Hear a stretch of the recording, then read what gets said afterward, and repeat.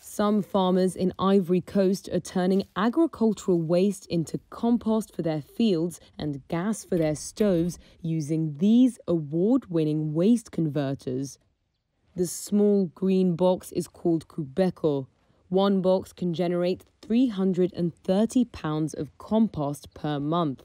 By making use of the 30 million tons of waste generated each year by crop production and other bio-waste like animal dung.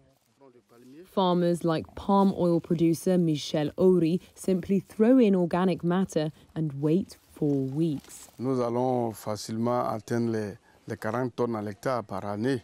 We'll easily reach 40 tons per hectare this year because with this fertilizer, it's natural, it's organic, it's appropriate for our soil, for our fields.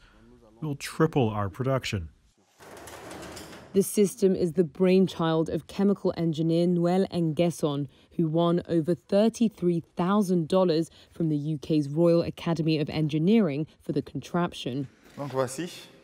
Here is how we build a KubeKo fertilizer box. The KubeKo fertilizer box is an agricultural tool. It helps producers to transform their own organic waste into fertilizer as solid compost or liquid fertilizer. The team also produces biodigesters, similar metal box-like contraptions that can fuel 2 hours of cooking on the gas generated from 11 pounds of waste per day, while producing litres of liquid compost.